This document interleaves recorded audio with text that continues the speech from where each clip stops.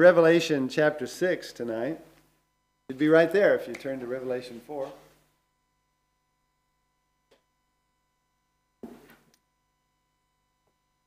Revelation chapter 6. The title is Seals and the Sealed. We looked last week at Revelation 4 and 5. Some things going on in heaven, worshiping the Creator and the Redeemer, as we sang there in chapter 4, verse 11. And then chapter 5, verse 9, they sung a new song, saying, Thou art worthy to take the book and to open the seals thereof. For thou wast slain and hast redeemed us to God by thy blood out of every kindred and tongue and people and nation. What a blessing to think of the time of praising the Lord in heaven. So, we've seen the worship of the Lamb. Now we're going to see the judgment of the Lamb. This is a strange expression. You don't think of lambs as being very fierce. But I'll tell you what, the Lamb of God can be very fierce. And on the one hand, you see the holiness of God. On the other hand, you see the sinfulness of man. And personally, I don't think we really understand the depth of either one. I don't know that we can, particularly with the holiness of God. But chapter 6 starts the section of judgment on earth. I've given you some notes there. Those are basically from Wilmington's notes on the Bible. And they go from chapter 6 to 19, basically the tribulation time. And I thought you might find that helpful as we go through these chapters. But let's read chapter 6 to start with. Revelation 6. And I saw when the Lamb opened one of the seals, and I heard, as it were the noise of thunder, one of the four beasts saying, Come and see. And I saw, and behold, a white horse, and he that sat on him had a bow. And a crown was given unto him, and he went forth conquering and to conquer. And when he had opened the second seal, I heard the second beast say, Come and see. And there went out another horse that was red, and power was given to him that sat thereon to take peace from the earth, and that they should kill one another. And there was given unto him a great sword. And when he had opened the third seal, I heard the third beast saying, Come and see. And I beheld, and lo, a black horse, and he that sat on him had a pair of balances in his hand. And heard a voice in the midst of the four beasts say, A measure of wheat for a penny, and 3 measures of barley for a penny. And see thou hurt not the oil and the wine. And when he had opened the fourth seal, I heard the voice of the fourth beast say, Come and see. And I looked, and behold, a pale horse. And his name that sat on him was Death, and hell followed with him.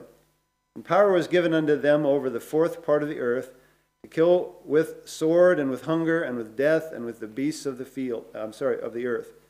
When he had opened the fifth seal, I saw under the altar the souls of them that were slain for the word of God, and for the testimony which they held. And they cried with a loud voice, saying, How long, O Lord, holy and true, dost thou not judge and avenge our blood on them that dwell on the earth? And white robes were given unto every one of them. And it was said unto them that they should rest yet for a little season, until their fellow servants also and their brethren, that should be killed as they were, should be fulfilled. And I beheld when he had opened the sixth seal, and lo, there was a great earthquake, and the sun became black as sackcloth of hair, and the moon became as blood. And the stars of heaven fell unto the earth, even as a fig tree casteth her untimely figs, when she is shaken of a mighty wind. And the heaven departed as a scroll when it rolled together. And every mountain and island were moved out of their places. And the kings of the earth, and the great men, and the rich men, and the chief captains, and the mighty men, and every bondman, and every free man, hid themselves in the dens and in the rocks of the mountains, and said to the mountains and rocks, Fall on us, and hide us from the face of him that sitteth on the throne, and from the wrath of the Lamb. The great day of his wrath is come, and who shall be able to stand? We just stop reading there. Those last verses express that, the wrath of the Lamb. He starts talking here about, we'll use the word retribution, God's judgment. And remember, it's the Lamb that's opening these seals. And as he opens them, different things happen. We don't really know the timeline. It sounds like it's boom, boom, boom, but I don't think it is. I think there's some time involved. And the first one, I believe, is the Antichrist, the one that comes on a white horse there. It's a false Christ. Later on, Christ will come on a white horse, but this one has an empty bow and a crown. I wouldn't be surprised if people at that time weren't saying, You know, we can really have peace now because all those troublemaking fundamentalists are gone. Those people that were so antisocial about marriage and all those things, we'll have peace. So here's, I believe, the Antichrist is the first thing. Then the second one, he's very, very plain. He says the second one is war. This one in verse 4 has a sword. He gives him a sword. The third one and the fourth one are famine and death. And just in a practical level, those often follow war. After a big war, a lot of things are destroyed, and there's famine and disease and so on. Well, this is not just a natural thing. This is God's judgment on the earth, God's retribution. And, as you see this, it just reminds us of God's attitude towards sin. Nowadays, people think, oh, I can sin, doesn't make any difference. I remember a girl some years ago saying she had sinned and she had repented, so earnestly, and she said she was kind of tired of that. She'd sin again and repent earnestly, and she did. She just got tired of it. She quit repenting. She quit doing it.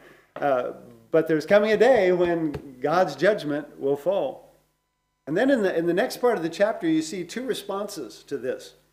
One is the martyrs, and the other is, we'll call them the earth dwellers. Verse 9, he talks about after the fifth seal, he saw the souls of them that were slain for the word of God and for the testimony which they held. I believe these are people who are saved during the tribulation and then are killed as a result. I mean, that happens now. I can't imagine what it'll be like then. And their response is avenge us. Interesting when you look at it there. It's not, I don't think it's so much that they're bloodthirsty. They're just looking, they're not so much saying, will you do it? It's, when will you do it? They know it's coming, and they're looking forward to God's justice and God's judgment. So their response is avenge us. The sixth seal has to do with the next group of people. And with the sixth seal, you might just say chaos comes. But these people are not Christians. These are just all the people of the earth. He names all different kinds of people. So one commentator said, in that day, the most valuable piece of real estate will be the holes in the ground and the caves. That's what people are going to want. And their response, these earth dwellers, people who are in rebellion against God, is hide us. Now, who does that remind you of? When they sinned, Adam and Eve. Exactly what they did. Oh, well, let's hide. We don't want to be around. Well, there's no repentance there. These are not people who are saying, oh, we're sorry we sinned. They're just saying, well, we don't want to stand before God. And if you look in Matthew 24, you'll see that these seals are basically the same as what Jesus teaches there in Matthew 24 when he talks, for instance, in verse 5 about the false Christs, and then wars in verse 6, famine in verse 7, death, martyrs in verse 9, deliver you to be afflicted. And then just follows along with the same pattern that Jesus gave there. So you see in chapter 6 the retribution and the response that begins with both the martyrs and the dwellers on the earth. But then chapter 7, if you've looked at all of that outline I gave you there, is a parenthesis or an interlude between the sixth and the seventh seal. Interesting, a couple times this happens in Revelation where you get to the sixth one and there's kind of a little pause where he says and tells us something else. So let's look at chapter 7. This is about redemption. We've got 3 R's tonight: retribution, response, and redemption. And after these things I saw 4 angels standing on the 4 corners of the earth, holding the 4 winds of the earth, that the wind should not blow on the earth, nor on the sea, nor on any tree. And I saw another angel ascending from the east, having the seal of the living God. And he cried with a loud voice to the 4 angels, to whom it was given to hurt the earth and the sea, saying, Hurt not the earth, neither the sea nor the trees, till we have sealed the servants of our God in their foreheads. And I heard the number of them which were sealed. And they were sealed 144,000 of all the tribes of the children of Israel. Of the tribe of Judah were sealed 12,000. Of the tribe of Reuben were sealed 12,000. Of the tribe of Gad were sealed 12,000. Of the tribe of Asher were sealed 12,000. Of the tribe of Nephthalim were sealed 12,000. Of the tribe of Manasseh were sealed 12,000. Of the tribe of Simeon were sealed 12,000. Of the tribe of Levi were sealed 12,000. Of the tribe of Issachar were sealed 12,000. Of the tribe of Zebulun were sealed 12,000. Of the tribe of Joseph were sealed 12,000. The tribe of Benjamin were sealed 12,000. After this I beheld, and lo, a great multitude which no man could number, of all nations and kindreds and people and tongues, stood before the throne and before the Lamb, clothed with white robes and palms in their hands, and cried with a loud voice, saying, Salvation to our God, which sitteth upon the throne, and unto the Lamb. And all the angels stood round about the throne, and about the elders, and the 4 beasts, and fell before the throne on their faces, and worshipped God, saying, Amen. Blessing and glory and wisdom and thanksgiving and honor and power and might be unto our God forever and ever. Amen. And one of the elders answered, saying unto me, What are these which are arrayed in white robes, and whence came they? I said unto him, Sir, thou knowest. He said to me, These are they which came out of great tribulation, and have washed their robes and made them white in the blood of the Lamb. Therefore are they before the throne of God, and serve him day and night in his temple. And he that sitteth on the throne shall dwell among them. They shall hunger no more, neither thirst any more, neither shall the sun light on them, nor any heat. For the Lamb which is in the midst of the throne shall feed them, and shall lead them unto living fountains of waters. And God shall wipe away all tears from their eyes. Pretty encouraging, that one. He talks there about Jews that are sealed. And he's very specific, isn't he? He doesn't leave out any tribe. It's exact number of people. I want you to notice chapter 14, verse 4. I want you to see something about this. There's several passages of Scripture in Revelation that are particularly used by the cults. This is one of them. They like to say, oh yeah, that's us. Well, Revelation 14:4 says, talking about verse 3, you can see that's the 144,000. These are they which were not defiled with women, for they are virgins. These are they which follow the Lamb whithersoever he goeth. These were redeemed from among men, being the first fruits unto God and to the Lamb. He tells us a couple of things about these people. Number one, they're men. Number two, they're virgins. These are not just any old person, man, woman, and child. He's very specific. And it's often been said, we think these are going to be 144,000 Apostle Pauls. Very earnest, godly men going around witnessing to people. And it's going to be an interesting time. Sealed Jews. Well, then in 9 and following, there's saved Gentiles. Now notice the difference between these two groups. The one, a very clear number. He says the total number. He tells the number from each tribe. Now you can do all kinds of studies about the different tribes that are listed, and there's all kinds of things we're leaving out. But with the Jews, they're numbered, they're sealed, they're on the earth. With the Gentiles, they're not numbered. Did you notice that? A great multitude, which no man could number. That doesn't mean God couldn't number them, but just more than you could even hardly imagine. And they're standing before God in heaven. And John's kind of puzzled. The angel asks him, "Who do you basically he's saying, who do you think these are?" And if we'd have been there, I think we'd have seen him go, you know. And he tells him that who these people are. And God's description of these people is encouraging, because we expect to be in heaven someday. One of the things about them is you see that they're accepted. They're received by God. They're standing at the throne. They have white robes. They're calling out salvation unto the Lord. I think these would be what, going the wrong way, what 1 John called overcomers. These are saved people in heaven. 1 John talks about it. Whatsoever is born of God overcometh the world.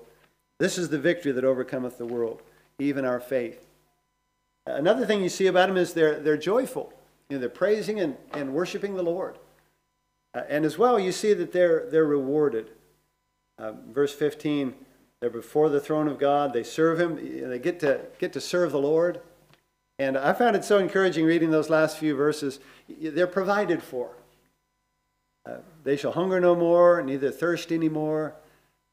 The Lamb, verse 17, shall feed them, shall lead them. God shall wipe away all tears. They're blessed. They're rejoicing. They're rewarded. So, in chapters 6 and 7, we see the seals and we see the sealed.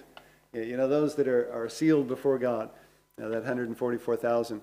In chapter 8, we're going to see the seventh seal opened, and we'll continue with that next week. And basically, the seventh seal are the 7 trumpet judgments.